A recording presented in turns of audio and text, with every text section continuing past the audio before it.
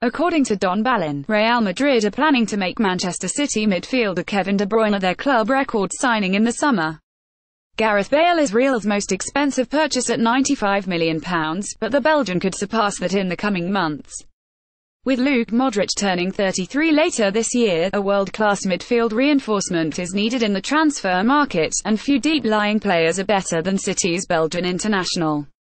De Bruyne has scored and created 21 goals in 27 Premier League games for the Sky Blues this season and also averages a tackle and interception every 36 minutes. The 26-year-old is a Player of the Season contender as a result of his form in 2017-18, which is why his asking price is so high. The midfielder joined City from VFL Wolfsburg in 2015 and recently signed a new deal which will keep him at the Etihad Stadium until 2023. If Real Madrid want him, Don Balon suggests Los Blancos will have to bid £177 million to procure his signature.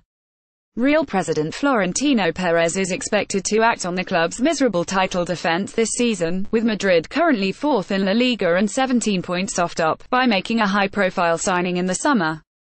De Bruyne would be a perfect long-term replacement for Modric and would clearly make an instant impact given his form.